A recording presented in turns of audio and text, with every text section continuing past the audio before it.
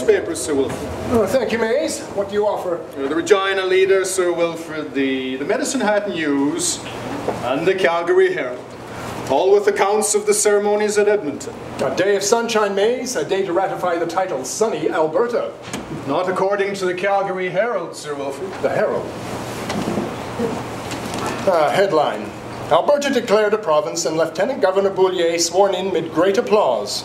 Seems accurate even for a conservative paper. There is a second headline. Oh. Inaugural ceremonies declared to have been celebrated with 3 inches of snow.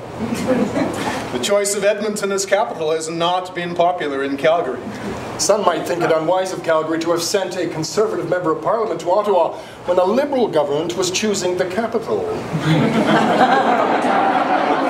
A cynic might suppose that, though of course we know it had no influence on the decision. Of course, no bearing whatsoever.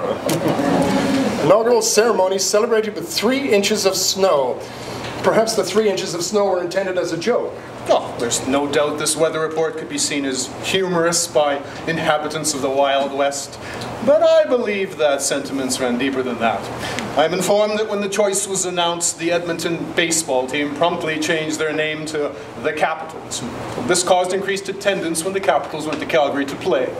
The local sporting crowd turned out in numbers to heap abuse on their northern rivals. Well, when you draft my letter of appreciation to the Mayor of Edmonton, I make special mention of the benevolent son. Of course.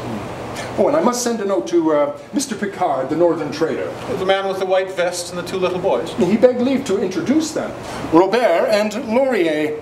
I asked Mr. Picard if it was my honor to have the fine little Laurier named for me.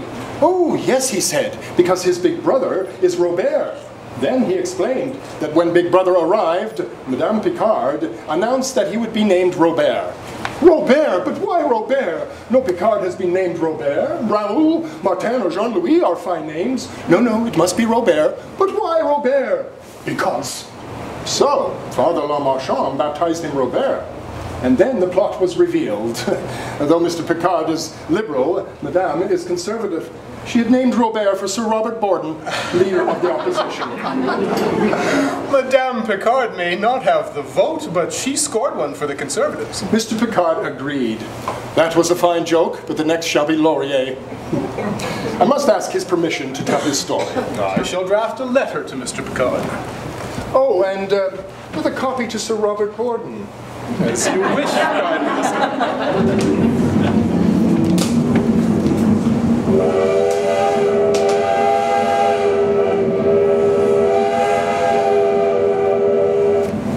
Now, there is a school.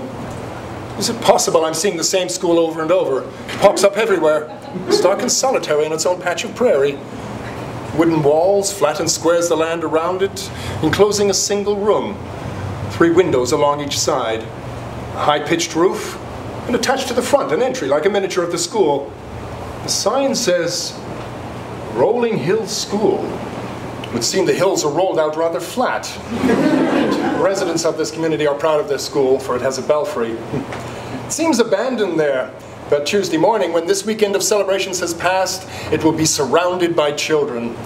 And the horses they have driven in from their farms will be tied up in that patch of woods. Those woods, no doubt, will feed the stove when winter comes down from the north. There is more to Rolling Hills School than meets the eye. Napoleon Bonaparte once observed that public instruction should be the first object of government. It would seem the settlers of these prairies would agree with Napoleon.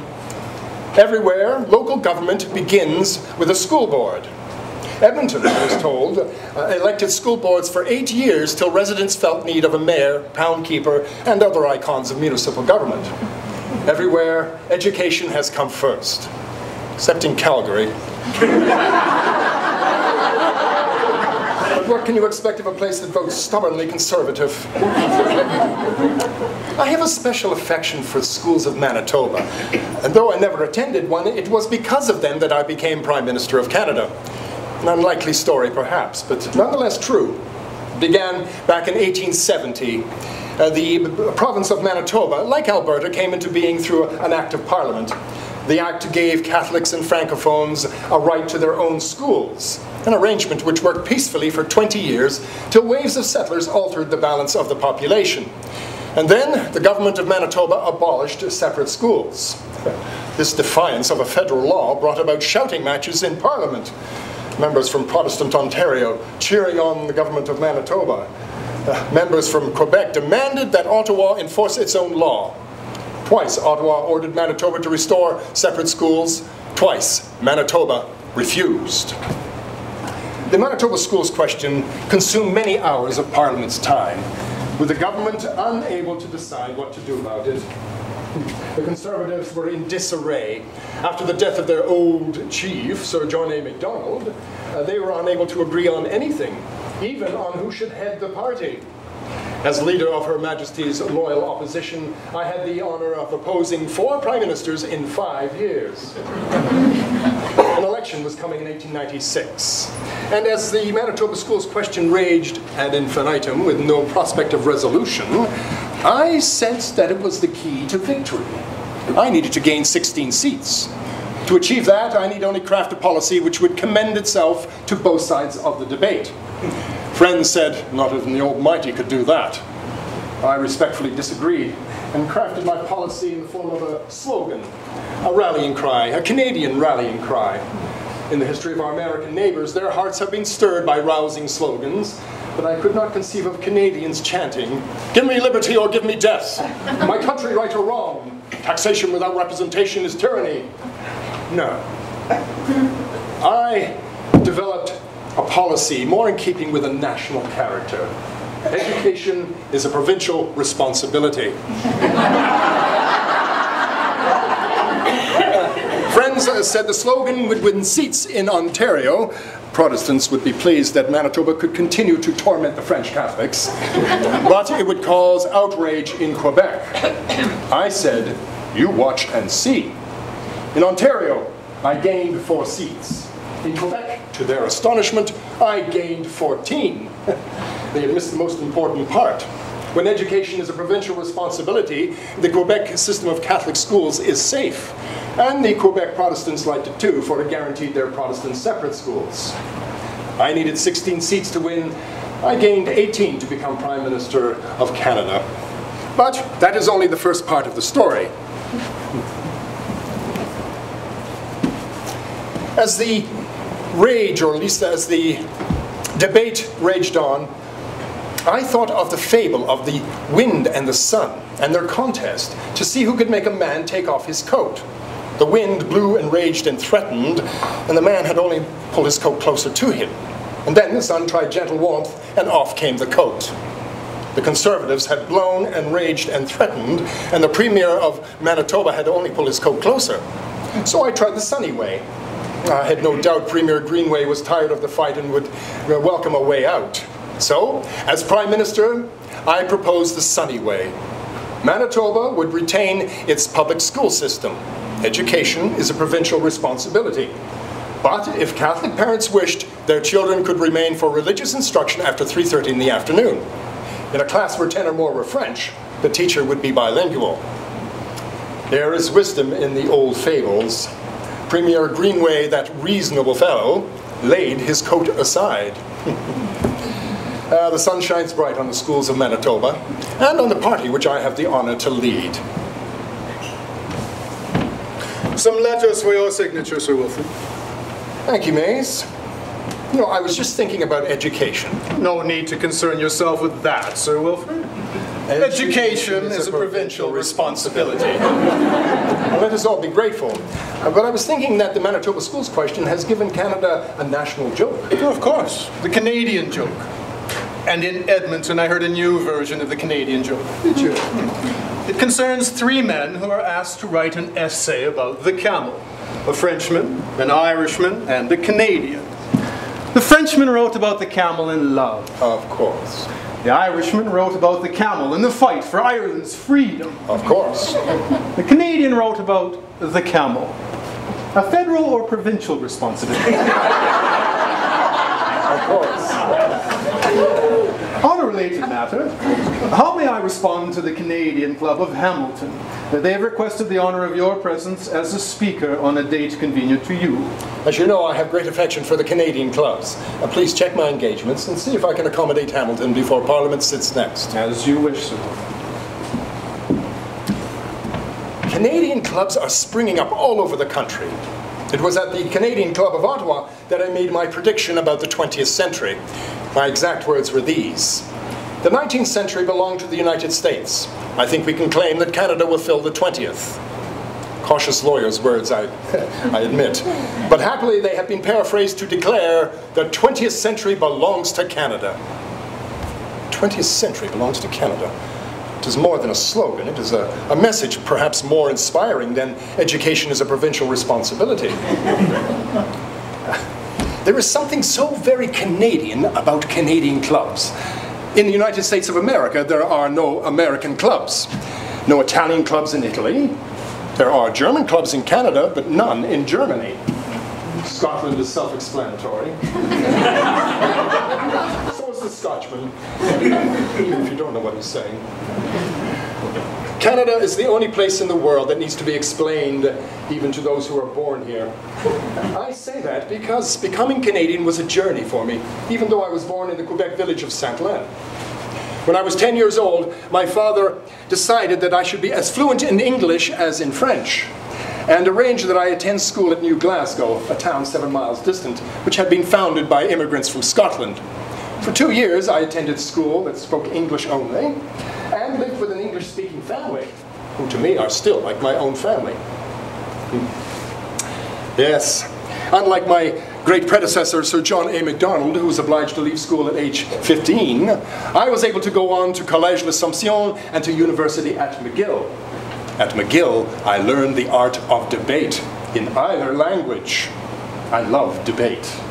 And developed the art from the fable of the wind and the sun. Till the closing arguments, I would be sunny and courteous to my opponents, even deferential. Their coats would come off, their ties would loosen, and then I would turn on the wind. The art of debate has served me well, and I have been accorded the title Silver-Tongued Orator, though not always as a compliment. After I graduated from McGill with a degree in law, I set up practice in a small town in Quebec, and was also editor of the local newspaper. I was not yet Canadian. Confederation was the consuming issue of the time. I opposed it. Confederation will be, I warned my readers, Confederation will be the tomb of the French race and the ruin of Lower Canada. As you know, Confederation occurred despite my objections, and a good thing too, because I quickly realized that I had been mistaken. So much so that in 1874, I left my seat in Quebec Assembly to run for Parliament, and have ever since been a proud member of that institution. I remember back in 1885, I traveled to Toronto to explain my view of Canada to the Young Men's Liberal Club of that city. In that year, the Canadian Pacific Railway was nearly complete, and I was on the verge of becoming leader of the Liberal Party and official opposition. I told them, we are Canadians. We may be French in origin, I pride myself on it. We may be English or Scotch, or whatever it may be, but we are Canadians. One in aim and purpose. Below the island of Montreal, the waters from the Ottawa River unite with the waters that come from the western lakes. But uniting, they do not mix. They run parallel, separate, distinguishable, and yet are one stream flowing within the same banks of the mighty St. Lawrence, rolling on toward the sea, bearing the commerce of a nation upon its bosom. A perfect image of our nation.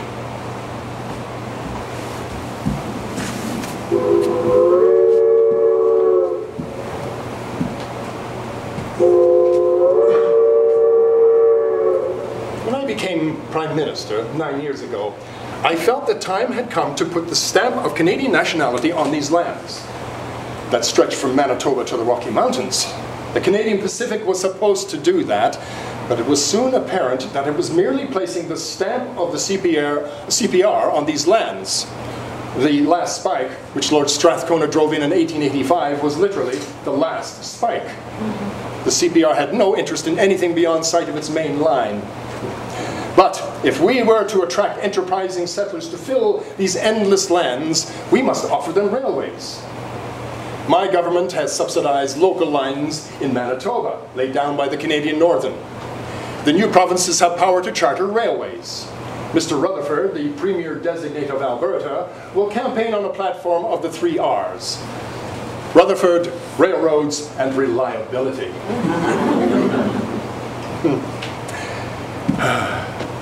But for all those who settle these lands, my government has pledged $300 million to a second transcontinental railway, the Grand Trunk Pacific. The Grand Trunk Pacific will give Western producers a direct link from Winnipeg to Quebec City, to an ice-free port open to the Atlantic, bypassing the Great Lakes, Toronto, and Montreal. It will also help the port of Quebec City regain the position it once held in days of sail, before steamships in the Welland Canal. Crossing these prairies, it will travel the original route intended for the CPR through Edmonton and Jasper. Looking further westward, the Grand Trunk will roll to a port on the Pacific to be called Prince Rupert. And every 8 to 12 miles, the track layers will create a new town. For your initials, Sir Wilfrid, a revised schedule of ceremonies in Regina. And the conductor of our train advises that we shall arrive precisely on time. He lauds the efficiency of the CPR in these matters. A man who speaks well of the CPR, a rare bird on these prairies. Oh, indeed, Sir Wilfrid, any event which contributes to human misery is deemed a responsibility of the CPR. The hens are not laying. Damn the CPR. The farmer's wife has run off with the hired hand. Damn the CPR. There's been an earthquake in Peru. Damn the CPR. Guilty in all counts. In the court of public opinion, a tribunal from which there is no appeal. The Canadian Northern Railway has its critics as well, although dissatisfaction is confined to actual operation of the train. A distinct difference. The conductor advises me of the standing joke about the Canadian Northern. Here comes the engineer's dog. Oh, the train will be arriving shortly.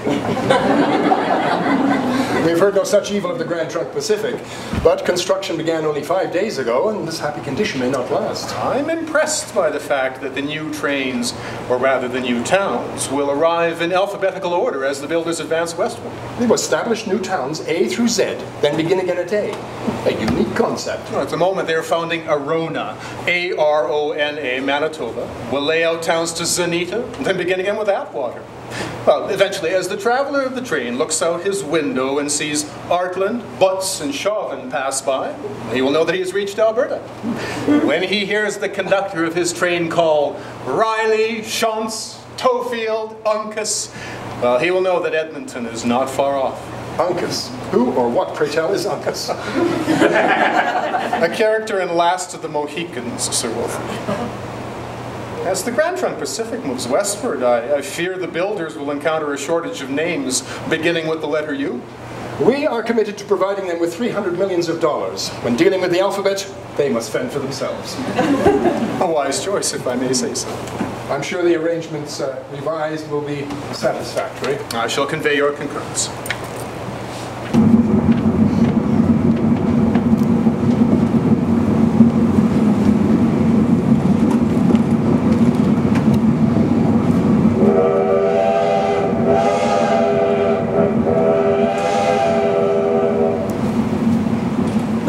Is a scene from the cover of Canada West, the magazine we published to invite the world to fill the lands that stretch from Manitoba to the Rocky Mountains. It is a harvest scene, of course. Always a harvest scene washed in gold, a symbol of the last best West, Canada's West, with room for homes for millions. To proclaim the good news to the world, I needed a Westerner, and Clifford Sifton of Winnipeg became the first cabinet minister from the West. Minister of the Interior. Sifton is a man of energy, industry, and enterprise. He soon established the Canada West magazine and had agents in Europe, the British Isles, and the United States. He placed advertisements in 6,000 American weekly newspapers and invited the editors and their families aboard special trains to see for themselves the last best West, where any man over the age of 18 can own 160 acres of land by paying $10 and clearing 30 acres a year for 3 years. And see the opportunities listed here. Ranching, dairying, grain raising, fruit raising, mixed farming. In Edmonton, I met a Mr. George Ball, a gentleman who had abandoned the state of Kansas after hearing a talk by one of Sifton's agents. I asked Mr. Ball if he felt the agent was truthful, and the answer was yes. The agent had declared, The black dirt is so thick you can't touch bottom with a 10-foot pole. The first time Mr. Ball's wagon was trapped in the mud, he realized the salesman had not exaggerated. Unfortunately, in April of this year, Sifton resigned from the cabinet. A flare-up of the Manitoba schools question. He never appreciated my sunny solution to that problem. Of course, Sifton's crowd had been indignant that the Catholics got so much. But the Quebec bishops had been indignant that the Catholics got so little. But when Sifton heard that separate schools would be allowed in the new provinces, he abruptly resigned. Though I regretted Sifton's defection, I had the good fortune of an excellent replacement as Minister of the Interior and salesman of the Last Best West, a member for Parliament from Edmonton. No man knows better than Frank Oliver the endless emptiness of these prairies. 30 years ago, he walked from Winnipeg to Edmonton beside a Red River cart, which carried the press on which he would print Alberta's first newspaper, the Edmonton Bulletin. On the discussions on which town should be capital of Alberta, Oliver's wise counsel was invaluable. And speaking of my sunny compromise on Manitoba schools, my supporters have accorded me the title, the Great Conciliator. Mr. Bourassa, the Quebec nationalist, scoffs at the title Great Conciliator, and behind my back calls me Waffling Willie. Because on discussion or difficult decisions, I seem at times to lean this way, at times that. The tightrope walker, teetering high above a circus crowd, he knows the feeling of being Prime Minister of Canada. At the moment, I'm seeking sunny conciliation on a matter raised by the Prime Minister of Great Britain. Sir Joseph Chamberlain acknowledges that colonies become nations, but is determined to reorganize a modern empire, in which Canada will have a seat at the table, but Britain must forever sit at the head of the table. For my efforts to resolve this matter with goodwill on all sides, I am attacked in Ontario as anti-imperialist, in Quebec as not anti-imperialist enough, in Ontario as a traitor to the English, in Quebec as a traitor to the French. What can I say? I say I am none of these. I am a Canadian. Canada has been the inspiration of my life. I have had before me a pillar of fire by night and a pillar of cloud by day. A true policy of Canadianism, a policy of moderation, of conciliation.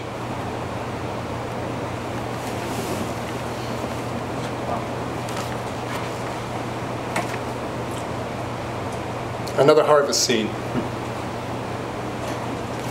Louis Riel should be here to see this. He was as much concerned for land claims of white settlers as those of his own people. Riel holds a special place in my life, though we met only once, in secret, in the house of a parish priest in rural Quebec. It was after the trouble at Red River. We had to meet in secret because he was in hiding, in fear for his life, a victim of injustice. He had been sent to Parliament by the electors of Red River, but was denied his seat because he was held responsible for the death of Thomas Scott, the Ontario Orangeman, even though no charge had ever been laid, nor ever would be. I was 29 when I met Riel. He was 26. I found him to be charismatic, informed on political matters. Only when the discussion turned to religion did he seem to lose all sense of reality. I left the house of the priest that night, knowing I must seek justice for Riel. I must attempt my first speech in Parliament in English. I argued, Riel is being robbed of his rights. Since Magna Carta, it has not been possible on British soil to rob a man of his liberty, his property, or his honor, except under the safeguard of law. Riel is being denied that safeguard. What were they fighting for? He and those brave men of Red River. All they wanted was to be treated like British subjects. If that be rebellion, where is the man among us who, if he had been with them, would not have been a rebel as they were? My speech was applauded on both sides of the House, but failed to win justice for Riel. He was paid to leave the country, paid in secret. 10 years later, he returned. Why would he come back? Because he was urged to come, not by his own people, but by the white settlers along the Saskatchewan River. Ottawa would not acknowledge their claims to the land they had cleared. All their requests had been ignored. So, 4 white men rode down to Montana and brought Riel back to help write another petition. I have read the document he prepared on behalf of the whites and of his own people. It is moderate, well-reasoned, with no hint of a mind unbalanced, but it was ignored with all the others. Riel, old fears flared up. His people rose in armed rebellion. He was tried for treason and sentenced to hang. His trial revived all the animosities which had divided Quebec and Ontario. On November 8th, 1885, the last spike was driven on the Canadian Pacific Railway. 8 days later, Riel was hanged.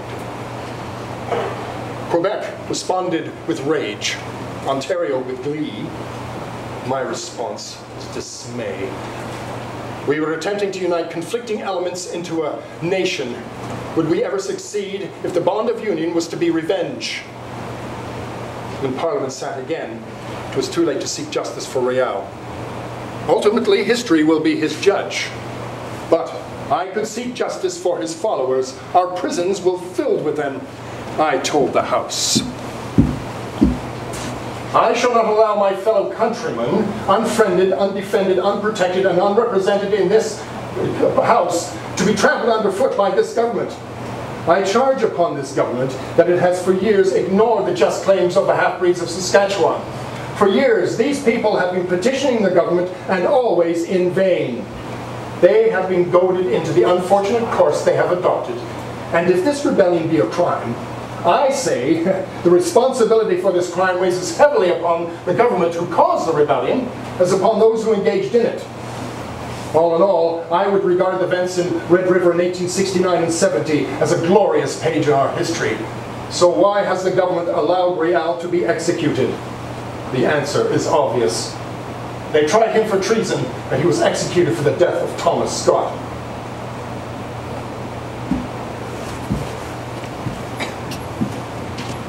Riel should be here to see this.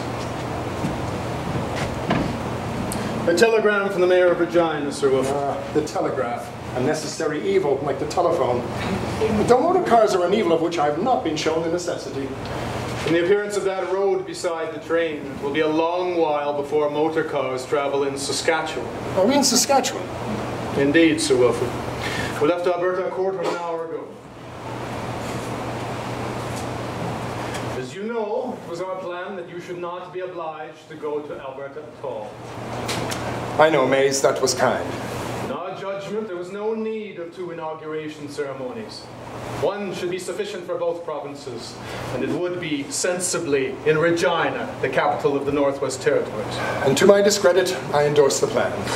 It was not, regrettably, endorsed by citizens of Edmonton, who complained mightily that they would see neither pomp nor circumstance, and no dignitaries would visit. Radcliffe was to be there. Indeed. Wherever Radcliffe travels on official duty, he represents the majesty of our justice system. But the hangman was not of sufficient stature to satisfy Edmonton? In their discontent, they would not see the logic of our plan. Regina was capital of the Northwest Territories. All laws and regulations thereto governing the Northwest Territories had been promulgated in Regina. Was it not logical that the act enacting both provinces be proclaimed there?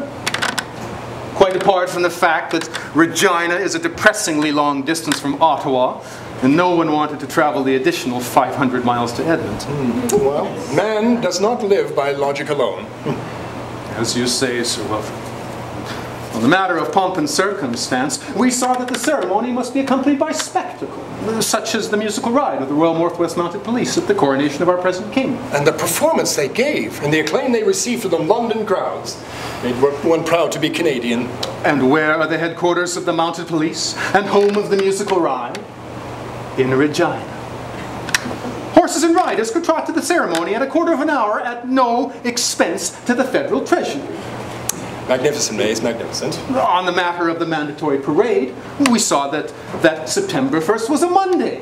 But there would be a Labor Day parade on the Friday, the annual march of the trade unions. We would hand out flags and call it the inaugural parade. An admirable plan in every respect. Though in order to commandeer the Labor Day parade, all events were moved to September 4th, which left September 1st open. An opening for Edmonton which it was quick to seize. Indeed, indeed, and most troubling was the way they went about it. Surely this alleged city, with its alleged population of 7,000, should have known that it is improper to write direct to the Governor-General and invite him to an unofficial party. There are protocols in place to shield the King's personal representative from such familiarity. Even more troubling, Lord Grey ignored the protocols as well. And you were not asked about it. On August 12th, with only 3 weeks to prepare, we were informed of a telegram which had been dispatched to the Mayor of Edmonton. It will give their Excellencies much pleasure to be present in Edmonton on September 1st. Which meant that we must also be in Edmonton. Along with the musical ride, at a cost to the Treasury of $20,000. I think we must make allowance for General Grey.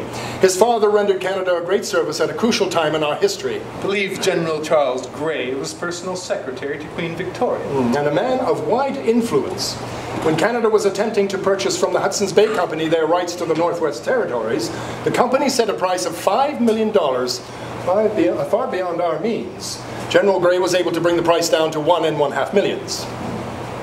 The fourth Earl appears popular in sporting circles. I am told it is his intention to present a challenge trophy for supremacy in rugby football. I think we can safely anticipate that Lord Grey's Cup will be displayed in Edmonton. And don't forget his predecessor, Lord Stanley, who presented a challenge trophy for ice hockey. And Lord Minto for lacrosse. Oh, yes. I was not sorry to see Lord Minto return to England. We were not compatible. And though we owe our visit to Edmonton to the 4th Earl Grey, we are indebted to the 2nd Earl for our tea. Oh, indeed, Sir Wilfrid. It is said that when the 2nd Earl was in China in service of the Empire, he had occasion to save a wealthy Chinese mandarin from drowning. In gratitude, the mandarin named his best tea for his rescuer. I shall have the tea sent in. Thank you, Mays. I fear that Mays will not forgive the Governor-General's intervention. But if he had not brought us to Edmonton, there would be nothing to reenact 100 years from now. I wonder if they will reenact the scene in Strathcona. Our train was being switched to the tracks of the Edmonton, Yukon and Pacific Railway for the final 4.5 miles of our journey. A crowd had assembled. I got off and walked along the platform. No official reception had been planned, so a man known as Jeremiah the Poet, who also holds the honorary position of town drunk, assumed this responsibility on behalf of his fellow citizens. He seized my hand and poured out a sincere though disjointed welcome. Voices from the crowd cried out, "Arrest him! Take him away!" But the poet cried in a louder voice, "No, you shall not arrest him. He is the Prime Minister of this great Dominion." 100 years from now, people will ask, where did this take place? Tell us where we may visit this historic site. Well, they can be told it was beside the Strathcona Hotel. The station was on the south side of White Avenue, the platform mere steps from the doors of the Strathcona Hotel, which doubtless will be there 100 years on. We then completed our journey across the river to a flat below the downtown buildings where the Edmonton, Yukon and Pacific Railway expired. On this flat of land would occur the ceremonies proclaiming the province of Alberta. As the train slowed to a stop at the end of the line, I could see the fairground with the racetrack in the center. On the broad infield, troopers of the mounted police rehearsing a cavalry charge for the morrow. On the left, the grandstand, red, white, and blue, with flags and streamers of bunting. Facing the grandstand, a platform from which I would speak. Its roof, a huge crown in royal. Behind the grandstand, a grove of poplar trees with rows of white tents in military order, pitched by the mounted police. Off to the right of the fairground, I noted a square brick chimney in a huddle of rough sheds, and was informed that this was the municipal powerhouse.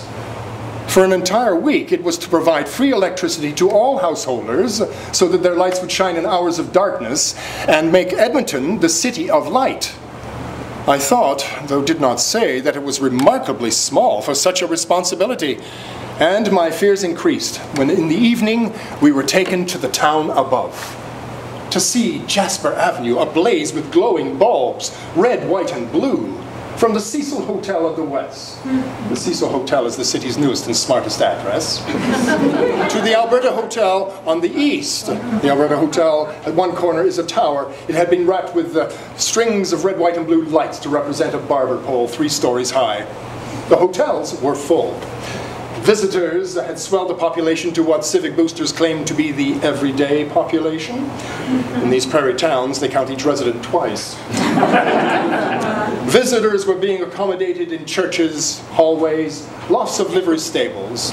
The great fur warehouse of Réveillon Frères served as a dormitory for hundreds. Many families drove in from their farms and camped in the woods, which are everywhere at hand, pitching tents beside the farm wagons which had brought them. I shared a bond with these people. Our official party were to sleep aboard the train which had brought us. I was introduced to many citizens, including Mr. Oxner, who has a brewery. Mr. Oxner is German and was in a state of excitement. "The place is all lit up with licorice lights," he declared. "With licorice lights and everything." It would seem that the burden of so many licorice lights must doom the machinery of the powerhouse to expire, like the Edmonton, Yukon and Pacific Railway. Eventually, we retired to our train at the terminus of this railway with the reverberating name. Throughout the late evening, sounds of revelry came down to us. At midnight, in the first minutes of September 1st, church bells began to chime. The great fire bell, which called volunteer firemen to action, set up a furious clang.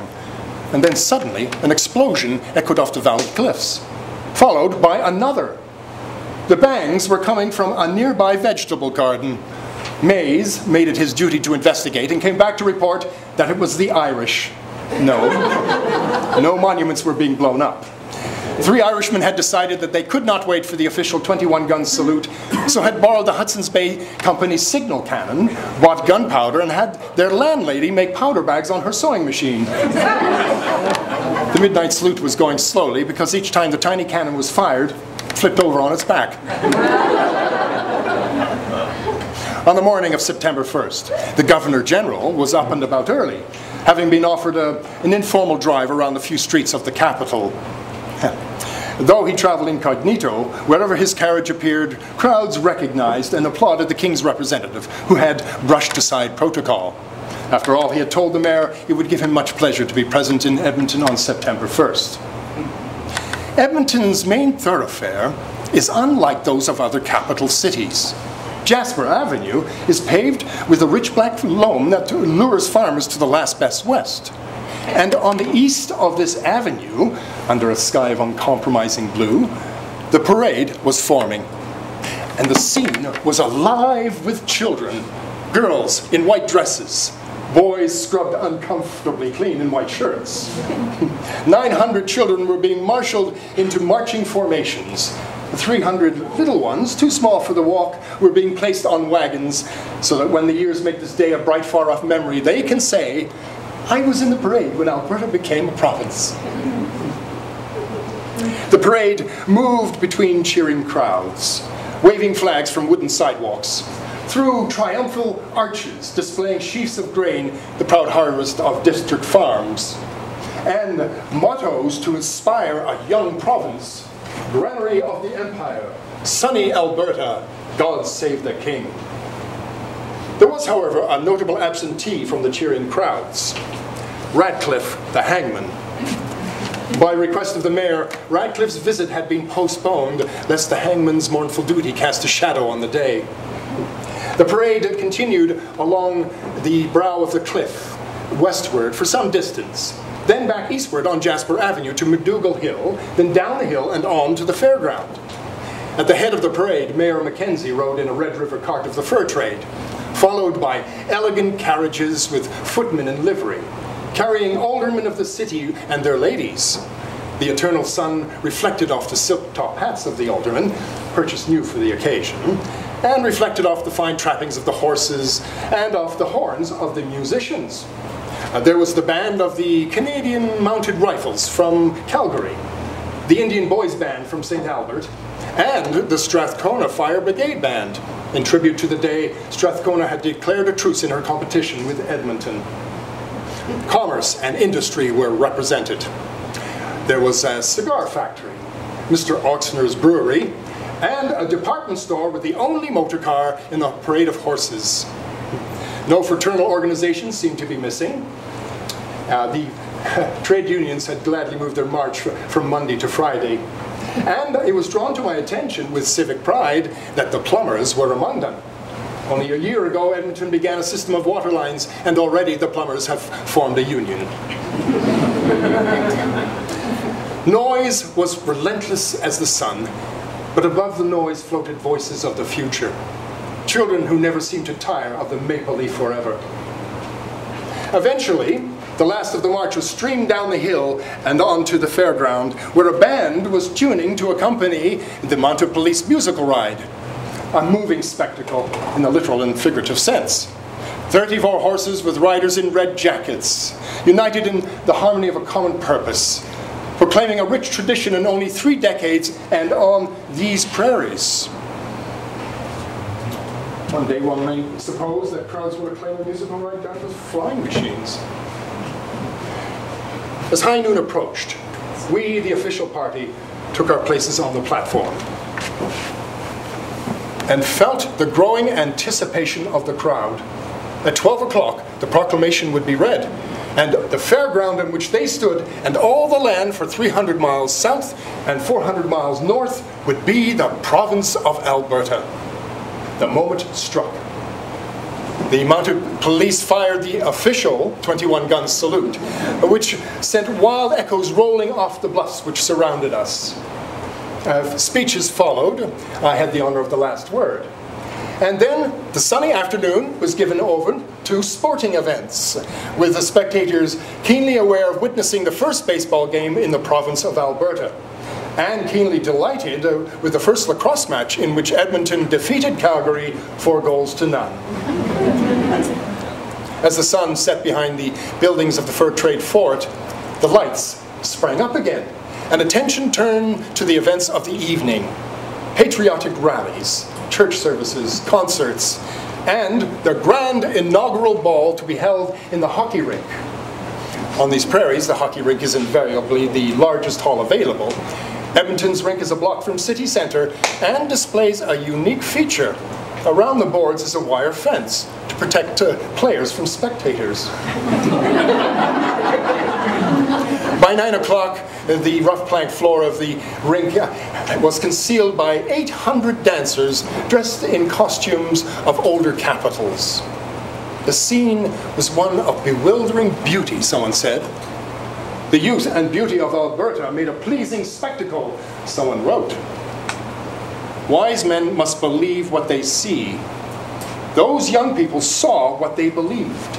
In the rink, in the raw streets of their capital, in themselves, to make even believers of the wise. The scene shone at its most brilliant when suddenly it turned to foggy twilight. Machinery of the gallant little powerhouse was suffering under strain of too many nights of making a city of light. Consternation reigned. Then the admirable fellows who had kept the wheels turning all week coaxed their apparatus to one final effort. The lights blazed up and gave the revelers a fresh charge of energy. The words of the poet Byron came to mind. On with the dance, let joy be unconfined. No sleep till morn, where youth and pleasure meet. Ah, the tea. Thank you, mates. The Governor General's compliments, Sir Wilfrid. He has received a telegram from the Mayor of Edmonton. Oh? Some members of his city council wish to sue the Calgary Herald. Over the 3 inches of snow, I presume? In all seriousness. In all seriousness, of course. On what grounds? Defamation, Sir Wilfrid. Defamation. They are doubtless on firm moral ground, but I fear their legal position is weak. 3 inches of imaginary snow will scarcely meet the test of defamation. On a related matter, The mayor of Calgary is moving to form a union of Alberta municipalities. Oh, a logical move. He's invited all the mayors of the province to a meeting next month, except the mayor of Edmonton. Yes. When the capital was announced, Frank Oliver's newspaper jeered at Calgary's discomfiture. It said, "Few passions are more desperate or vociferous than baffled greed." But be of good cheer, Mays. We are safely out of Alberta. Not entirely, Sir Wilfrid. His Excellency has been presented with a proposed Alberta provincial song. Oh. It has been put forth by Mr. Oliver's newspaper and offers new words to a familiar air. Well, an accepted practice. When our American neighbours declared their independence of His Majesty King George III, they retained the melody of God Save the King. And now sing, "My country, 'tis of thee, sweet land of liberty." Therefore, it is not inappropriate that rural Britannia become Hail Alberta. Hail Alberta, Alberta fair and grand, noblest province of our land.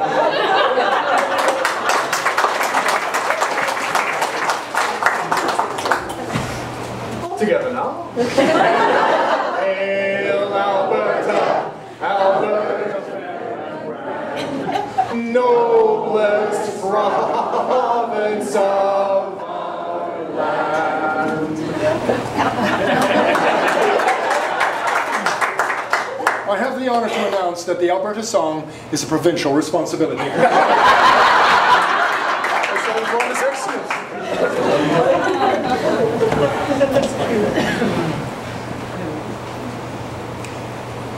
As I look back on 3 decades in public life, I accuse myself of but one discreditable act. I did not want to go to Edmonton. How can one justify not wanting to go to Edmonton? How can one atone for not wanting to go to Edmonton, this time most of all? I will return from this trip 10 times more Canadian. I have imbibed the air, the spirit, and enthusiasm of the West.